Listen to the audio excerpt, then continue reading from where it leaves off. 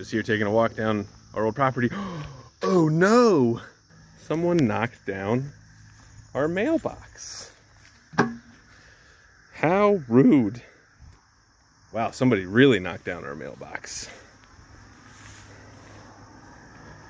That is hit hard. Hey, what's up everybody? John from Old Riding Farm here. Thanks for joining us. In today's video, we found out that our old property had a little bit of a problem where somebody took out our entire mailbox. And we had, you know, our mailbox and a 4x4 with our sign on it. So clearly someone was not paying attention. So we replaced it with this. So I know this doesn't look like much, but this right here is a nice red cedar log from our new house. We have a bunch of red cedar on our property, and I've always wanted to do something with it, so it's kind of nice that we were finally able to do that. Let me show you how we picked out the right log. All right, so now I'm here on our property, and I'm gonna harvest some of the cedar for the post. So we have a ton of it laying around, but I actually took down one tree a couple weeks ago that I think looks pretty cool. It is dead, but it's cedar, so it lasts forever. So even if we just get a couple years out of this, I'd be happy. Especially because someone keeps knocking down our mailbox, man. I mean, it happened a couple years ago. Maybe it was last year, where I had to repair it when a plow truck hit it when there was no snow. Explain that one to me. But anyway, so it's a little early, so sorry neighbors.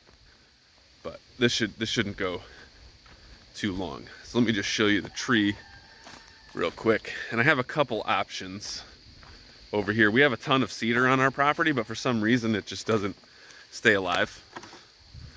So let's see. All right, so this is one of my options right here. You can see it is dead, and like all the bark is gone, but it's still a big strong tree. So that's one option. And then I have a couple others over here. So these I took down.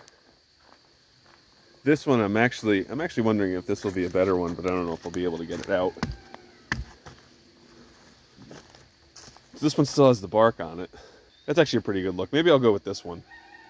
I think I just need to move some of this stuff. All right.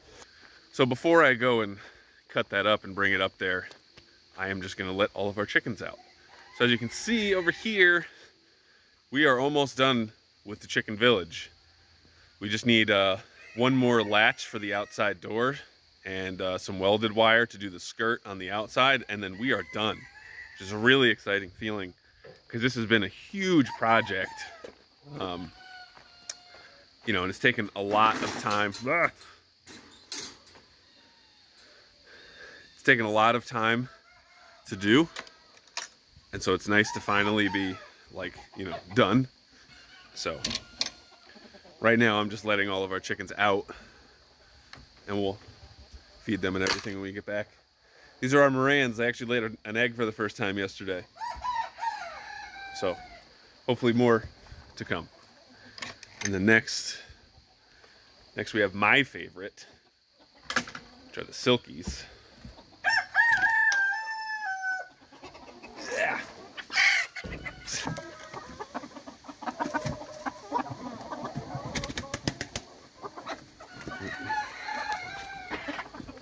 Right. Go through. And so we also went in and we separated our Polish. So now we have all of our buff laced in one. We have like our crevecoeur separated. I think they're actually in this one. And it's gonna be, maybe I'll do a little compilation of all the rooster crows. It gets crazy noisy in here in the morning. So here's our crevecoeur. You can see this guy right here is our rooster, I believe. I think we have two roosters in here actually. There's that guy right there with the wattle. And then I'm hoping that this guy with the anime haircut is a rooster. Anyway, we go on.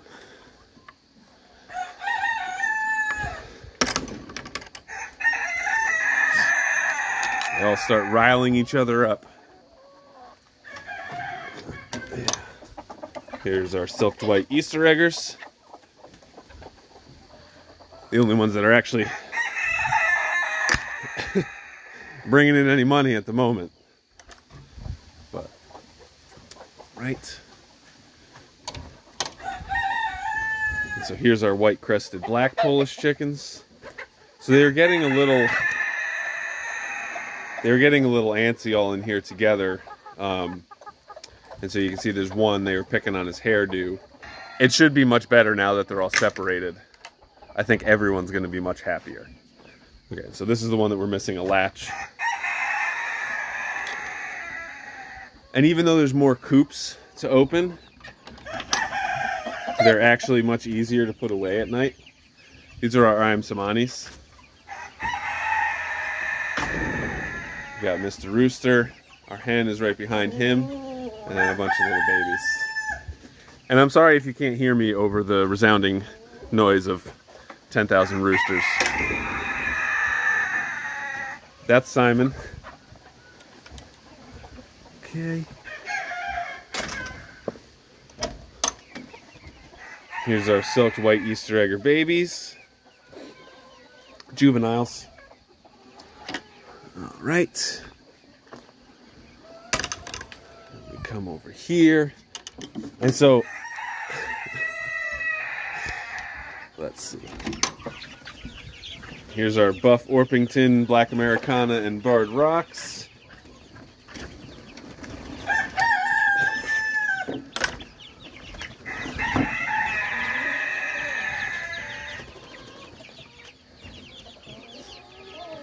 Let it fly, guys. And then in here, we have our last set of silkies. And then, come over here. Yeah.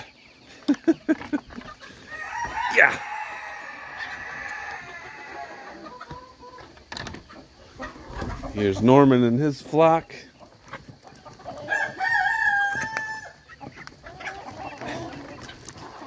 What a ragtag group this is.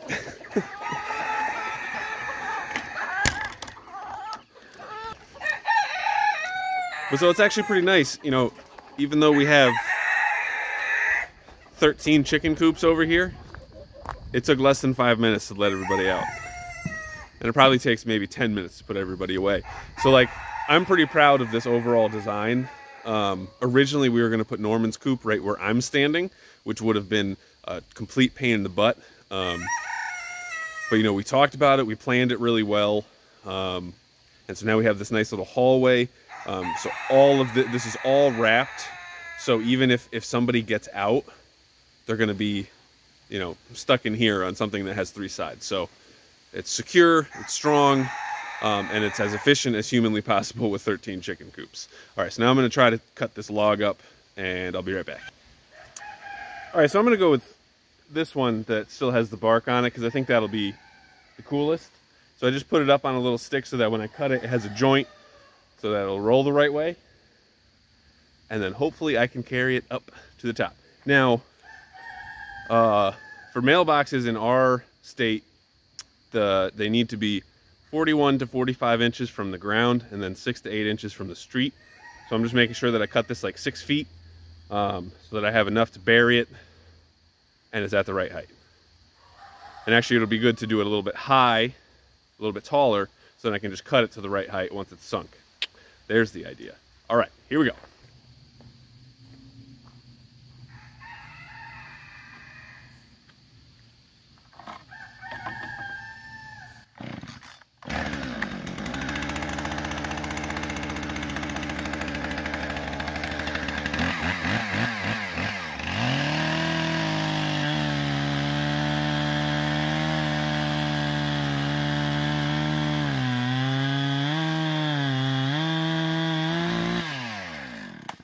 Also, weird side note, I wish I could live in this cedar. It is so cool.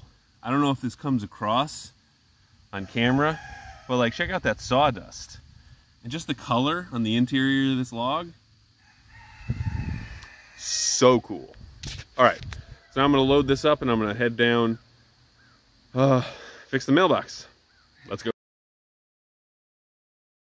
Okay, so in addition to my post hole digger, I have brought a shovel and this pick, which will be good for getting rocks out of holes. Also, I wasn't able to carry the log and the chainsaw up, so I'll have to grab that on my way up. I guess I'm not as strong as I thought. So I was actually able to get the main post out pretty easy. Must not have used cement. So Catherine's on her way. She's gonna bring me some cement and we'll get this thing.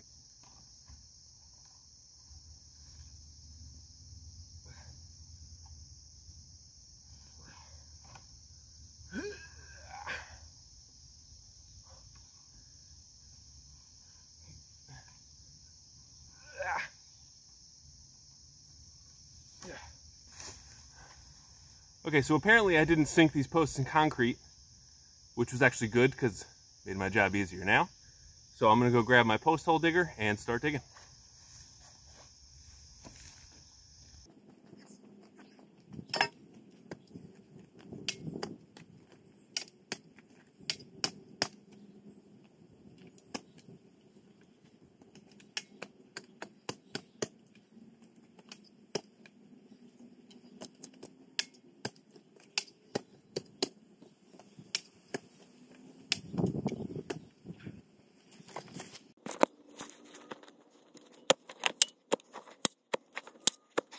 I'm not sure how deep I'll have to go, but probably pretty deep.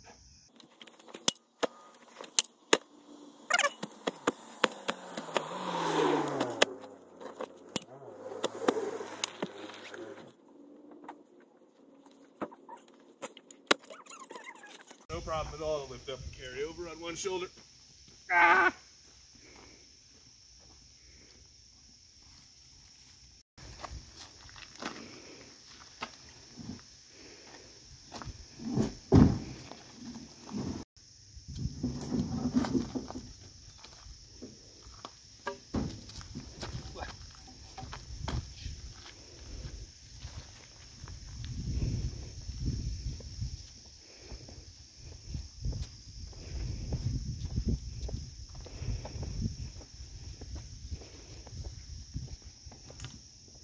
It's gonna be a tall mailbox. Yeah, you know, figured give the post office something to reach for. No shade, post office.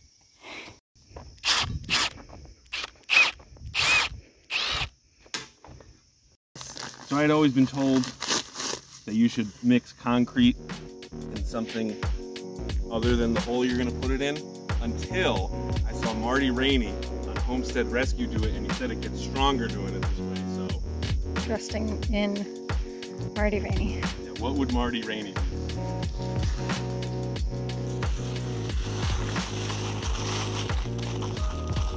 Time to wake up the neighborhood.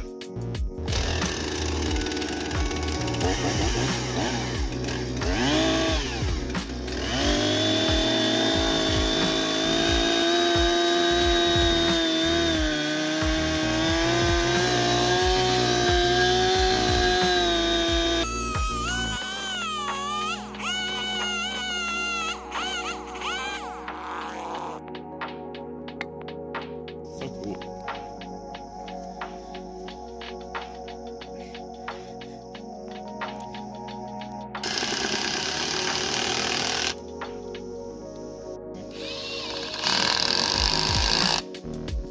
So it's only like 8 o'clock in the morning and Catherine's already sick of me. So I'm gonna try to make this quick. Gonna be a long Sunday. Let's see if...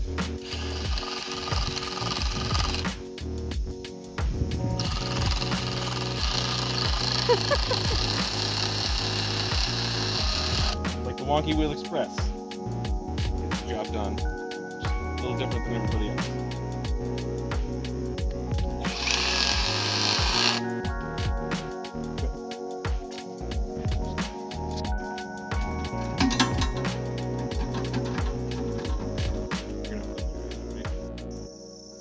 Look at those legitimate apples.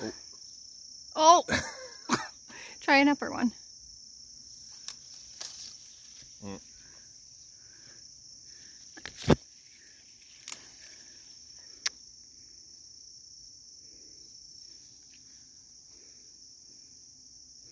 I'm still gonna try it. Afraid of a little bug. Oh, it's delicious. Is it? Mm-hmm. Try it. Oh, it's so good. Yum.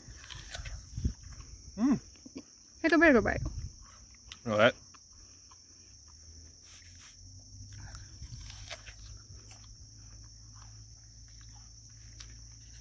Hell yeah.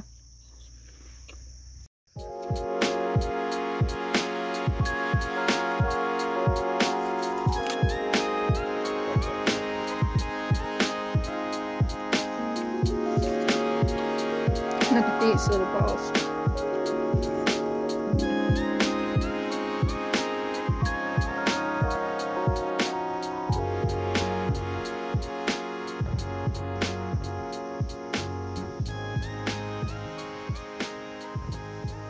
Alright, thank you guys very much for watching this video. We really appreciate it.